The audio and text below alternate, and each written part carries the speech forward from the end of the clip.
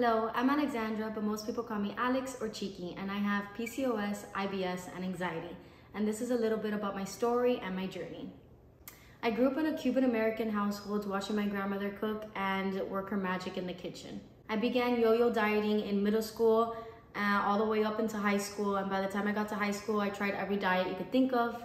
I had done the Atkins diet, the South Beach diet, the cabbage soup diet. I'm blanking, every diet you can think of. I also wasn't getting my periods regularly, which is kind of abnormal for a 17-year-old, so I went to the gynecologist. After some blood work and some tests, she told me I was diagnosed with PCOS. Didn't really explain it much, just told me that I needed to get on hormonal birth control to fix it, to manage the symptoms. There was no talk about what PCOS is or why I was having hormonal issues. There was no talk about trying to get to the root cause.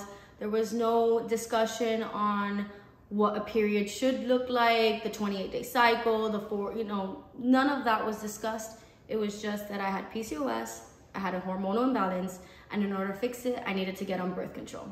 I was 17 years old. She was a doctor telling me what to do. My mother was in the room and also agreed, so I got on birth control without a second thought. Jumped to 2018 and I start having stomach problems. I remember in November of 2018, around Thanksgiving, I was throwing up before every big event. In December, I remember throwing up in Nochebuena and New Year's.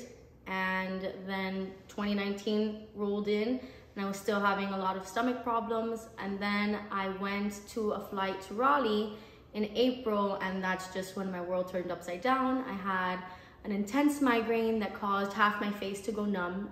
This happened to me when I was 13, but it happened to me again, and the stress and anxiety of it just set me into full panic, and my stomach problems just got worse and worse.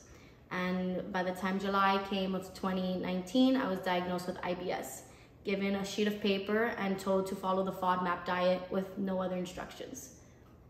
I was having diarrhea every single day. I know that might be a little TMI, but every single day, and no matter what I ate, I just felt terrible. Everything I ate made me feel bad. I was running to the bathroom every single 5 minutes.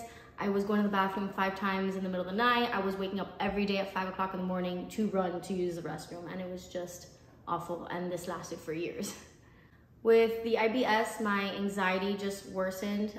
The feeling of not feeling good, and just my spiraling thoughts got worse and worse until 2020 came, which obviously didn't help. I just got more anxious and more isolated. I felt antsy in my skin all the time. My heart was racing. I just didn't feel like myself. Every day I was crying, and every day I was just scared that I was gonna feel like this for the rest of my life. So it would only make my anxiety worse.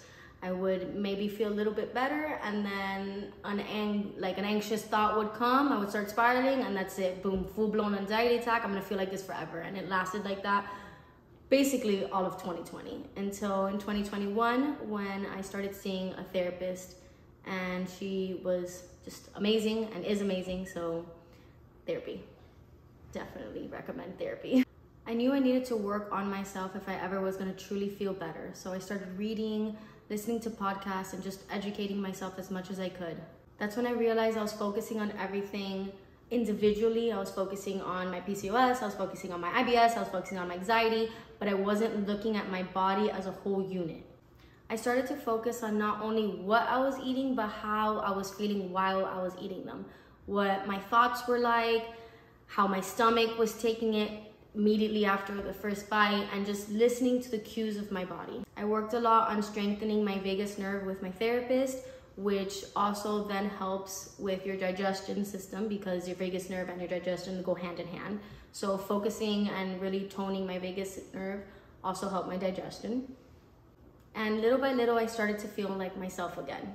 I removed my IUD to get my PCOS in control and get my hormones back to balance naturally. And I signed up for the IIN Holistic Health Coaching Nutrition Program to further my studies and to possibly one day teach others and share my journey. So that brings me to where I am today. I'm starting this YouTube channel to share my journey and my story in finding balance in my body. Nearly 70% of women have reported gut problems. 50% of women have hormonal imbalances, and women are twice as likely to get anxiety than men. So I know I'm not the only one that's going through all of this. So I'll be sharing some videos of what I'm learning in school, as well as what I've personally done in my life and how I've seen improvements, whether that be with food or with different breathing exercises. I'll be showing you some grocery hauls, what I eat for hormone balance, and much more. Subscribe to my channel and follow me on my journey so we can learn, grow, and heal together.